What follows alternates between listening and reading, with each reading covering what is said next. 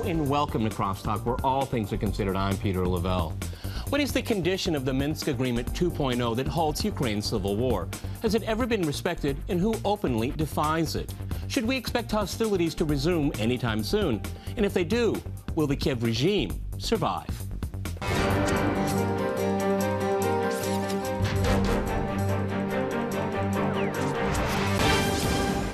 To CrossTalk Ukraine, I'm joined by my guest, Dmitry Babich. He is a political analyst with Sputnik International. We also have Mark Sleboda. He is an international affairs and security analyst. And we cross to Alexey Khlebnikov. He is the senior editor for Russia Direct, as well as a political risk analyst. All right, gentlemen, CrossTalk rules. In fact, then you can jump in anytime you want. Mark Sleboda, I opened up with, what is the condition of Minsk 2.0 that has halted the civil war to this point? There have been violations on the ground.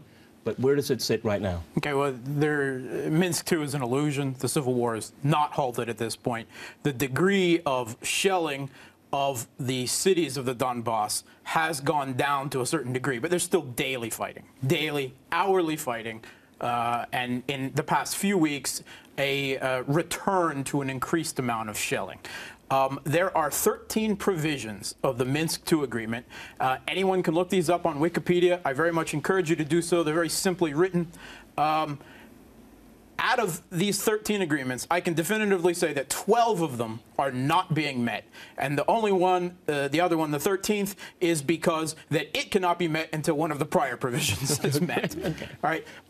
The biggest obstacle to the Minsk agreements, besides the continued fighting on the ground, is that the regime in Kiev, the West-backed regime, refuses a principle, one of the most important elements of the Minsk agreement that suffuses the whole thing, that they must sit down and have a dialogue and political compromise with the representatives of the people of the Donbass. They refuse to do so. The West is not pushing them to do so. Okay. And the reason for this is that because they have built up this national hysteria in the Ukraine with their propaganda instruments there.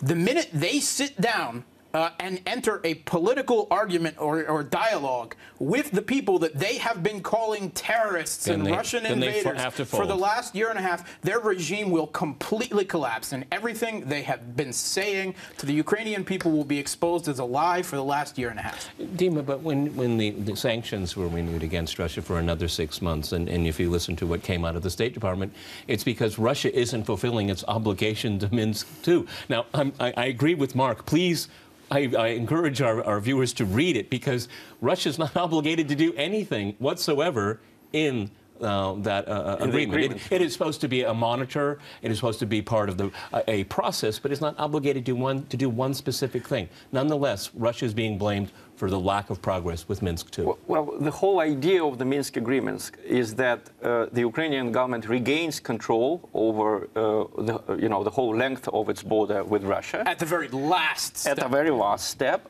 in exchange for giving a special status to the regions in the east.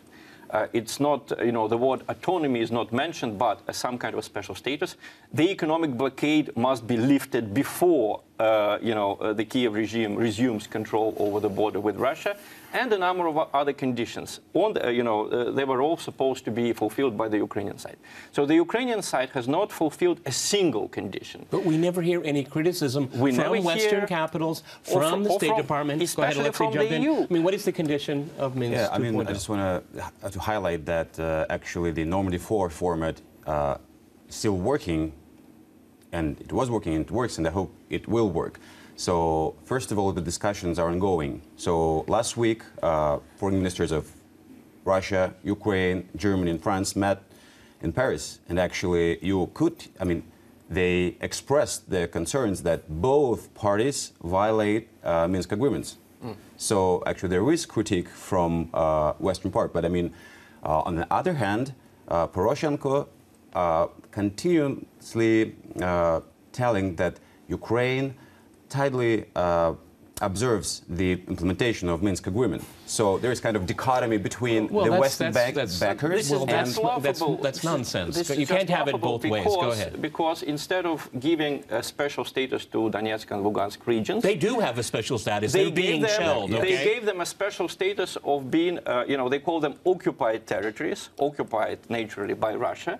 And when you mentioned that Russia has no obligations under the Minsk agreements, the only obligation that Poroshenko and the West want to be fulfilled is, that Ukraine, the Ukrainian government would resume control over the border between Russia and Donetsk and Lugansk. But that is the last. But that is the last. And instead of easing the blockade of Donetsk and Lugansk, just a week ago, Mr. Poroshenko started talking not just about an economic blockade, but also about a food blockade.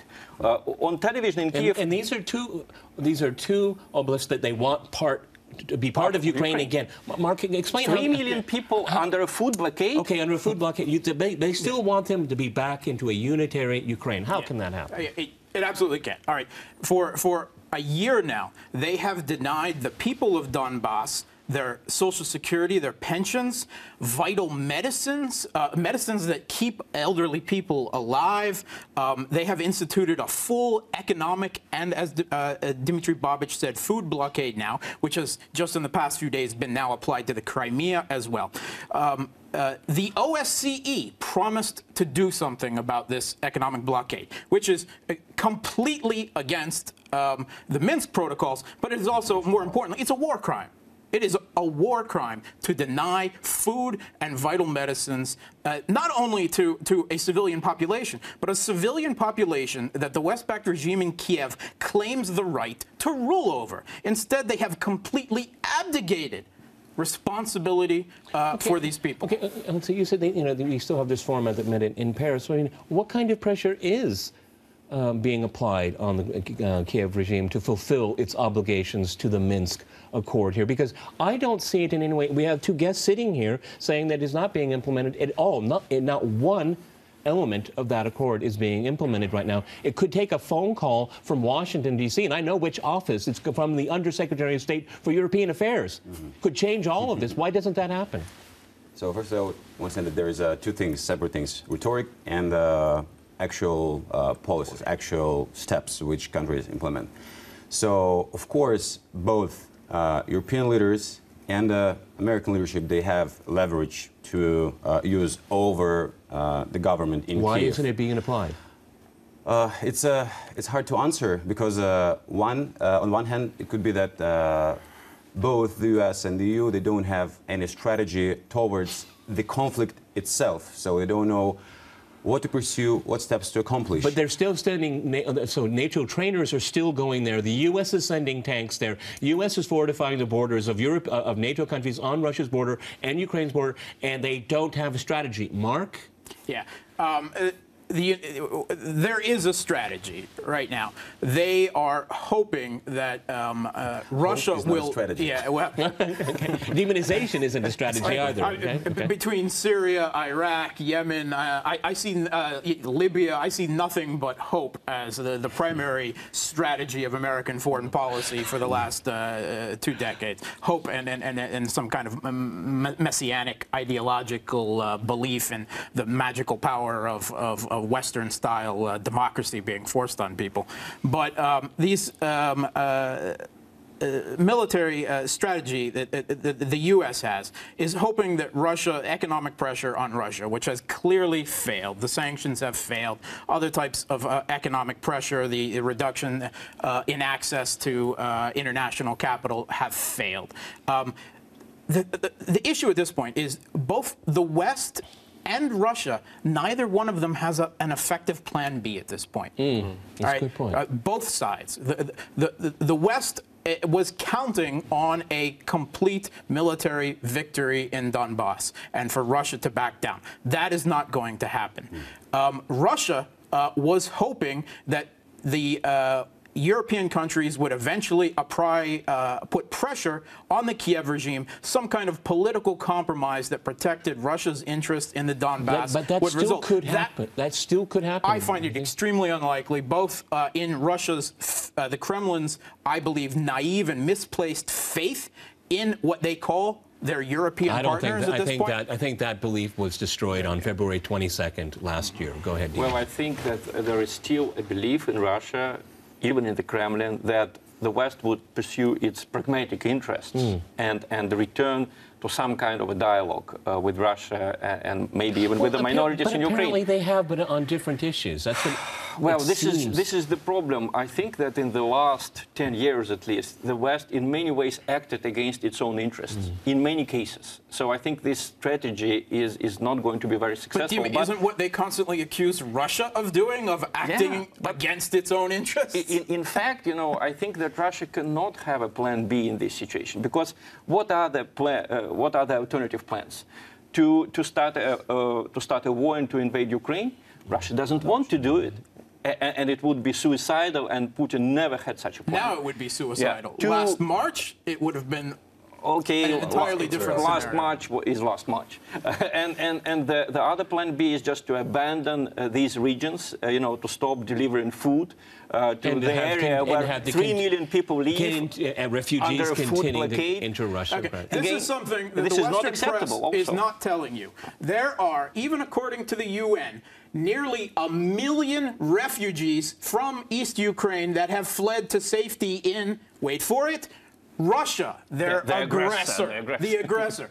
Also, the UN has announced this year that Russia is the #1 recipient of asylum applications in the world. Why? Because of Ukrainians from East Ukraine, the people of Donbass, who have applied for asylum from the Westback regime in Kiev that has been bombing them, mass murdering them. And on top of that, I'd like to remind our viewers, go check the New York Times a few weeks ago. There was an article about the few thousand Ukrainian refugees that went to Europe.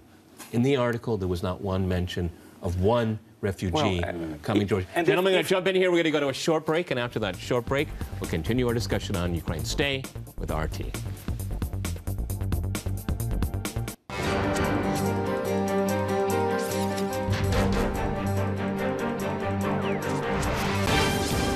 Okay, Dima, it's turning into somewhat of a tradition on this program because of regulators and some complaints from people watching this program.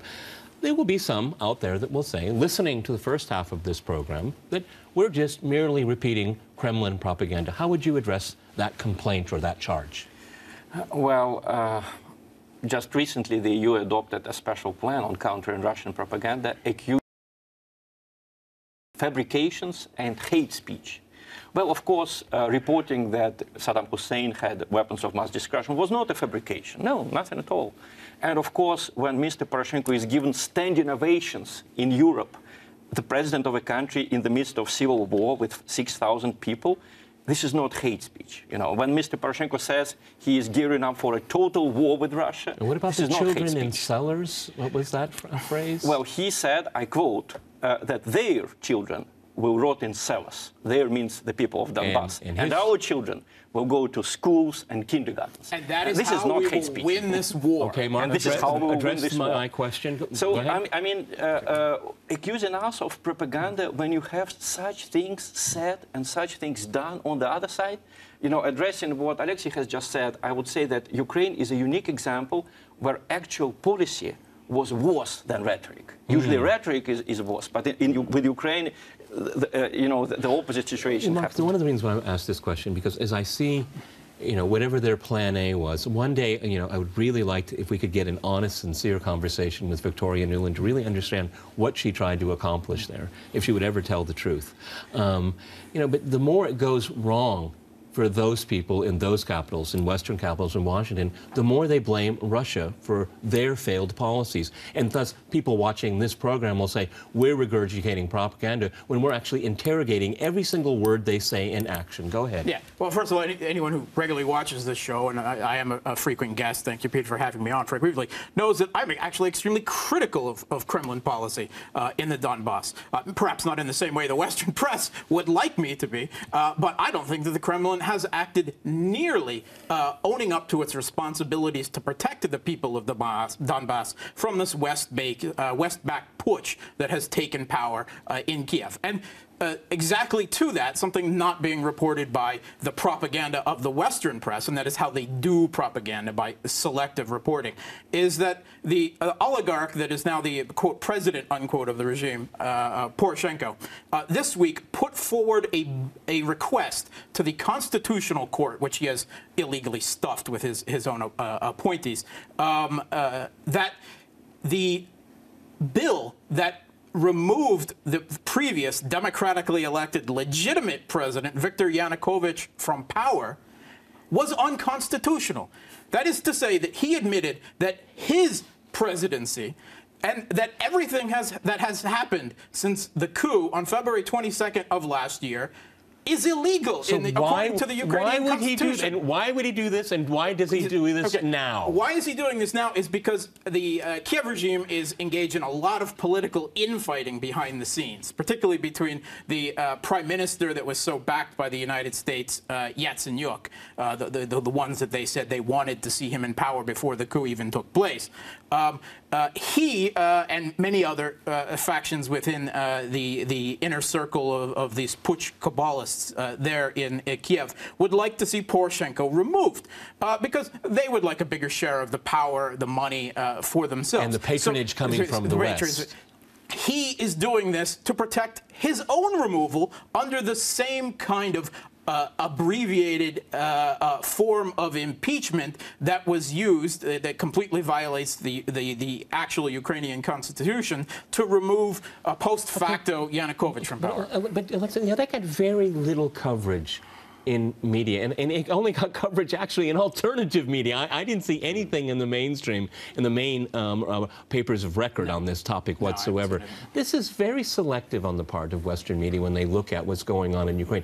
What's going on in Ukraine is very complicated when you have the IMF breaking its own rules, or seemingly to break its own rules, funding a government that's at war with its own people, funding a government that does not reform, refuses to reform, and then funding a government that will be in default. That would be in default, and it's still controlled by oligarchs. That narrative, the reason why I'm bringing this up, that narrative, and these are all facts that I just mentioned. These are not inventions. These are not fantasies or illusions. And they're reported by Western press itself as facts. Yeah, exactly. But here, forget also one thing that we talked about IMF and its policy of trying to help and giving Ukraine financing. You simply forget about that.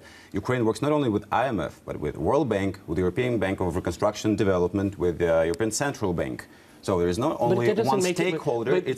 But it doesn't allay the fact that these institutions, the one I mentioned, the IMF, is breaking its own rules, and that is for political reasons. Because if you look at it in the larger scheme of things, they will break their rules for geopolitical interests in Ukraine, but they will keep to the rules when it comes to Greece. That is an obvious double standard here. I mean, if you want to actually help these people out in both countries, then break the rules equally, or don't break them at all. Yeah, but don't do different things at the same time. Ukraine is not. So that's why rules are different, right? What's different? The Greece is in the EU. Greece is actually a member of the EU. So Greece should be treated better. Yeah, but that doesn't. Normally Greece should be treated better, but it is treated worse. It has nothing to do. That has nothing to do with one or the other, because you don't. One is getting money from the IMF. The IMF is not an element of the European Union. It helps everybody in the world. Okay, it's global. Let's talk about Russian propaganda again. Let's go ahead. The West has continually accused Russia of accusing fascists of being a primary element of the Kiev government and its forces that are killing people in Donbass. But we all know this is Russian propaganda, that there are no fascists in Kiev. The U.S. Congress agrees Except for as well. the U.S. Congress, when it took a black progressive congressman, Representative John Conyers, to put an amendment to a bill preventing any funding going from only the most open and egregiously obvious of the Kiev's National Guard battalions that the U.S. has been training in Western Ukraine, is training now in Western Ukraine, the Azov battalion, which openly has SS Panzer Division runes as its symbol, right? And its founding members are open white supremacists, and who are sitting RADA members right now. And it took that Representative Conyers to put forward a bill to deny funding to this group. Now, why has the Kiev regime been having, and again, this is only the most obvious and egregious,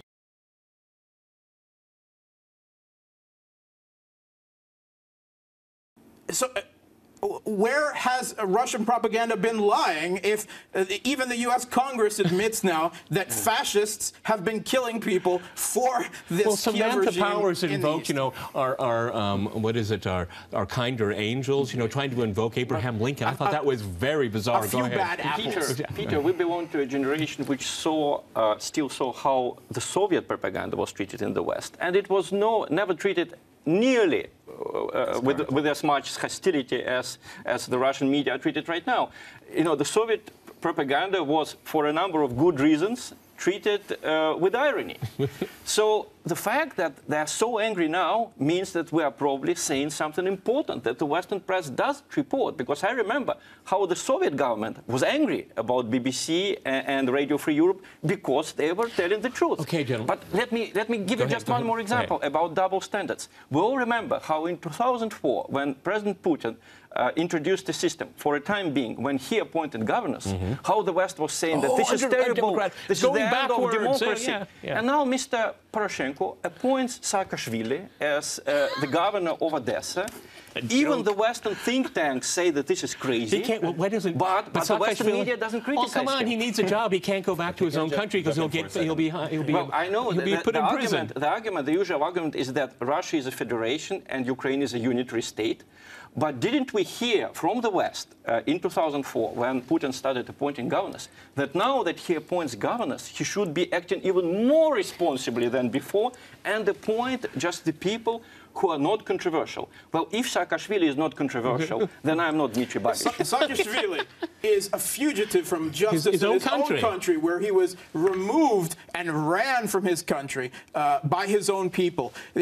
There was a scandal that helped bring his down, where his political opponents, abducted as political prisoners, were being sodomized in prison. And there are videos of it, too. National Public Radio in the United States did a puff article on Saakashvili in Odessa the other day. Not once did they mention that he's a fugitive from justice. All right, gentlemen, we're quickly running out of time. I want to ask a question. Goldman Sachs has predicted in July of this year that Ukraine will go into default. July 24th. Okay, I want to know what are your reactions to that. Will Russia be blamed for that? Alexey, first. Yeah, firstly, just let me come back on the previous issue. So firstly, the majority of commentators on Ukraine, they majorly only criticize things, and no one proposes anything.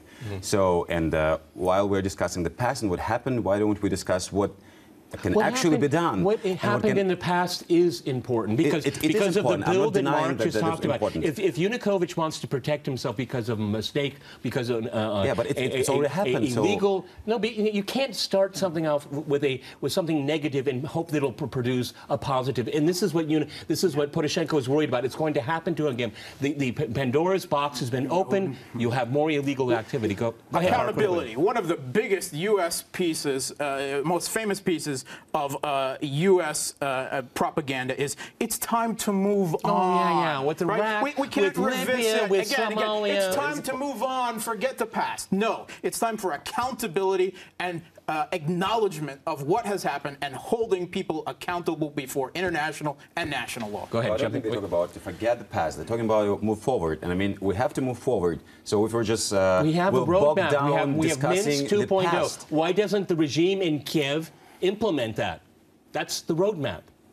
Exactly. And I mean, as we already discussed, neither Russia nor West, including Europe and US, have Plan B. No one has it. No. Okay, gentlemen, so, no one wants we're going to have to end where we started on the Minsk 2. Gentlemen, we've run out of time. Many thanks to my guests here in Moscow. And thanks to our viewers for watching us here at RT. See you next time. And remember, CrossTalk rules.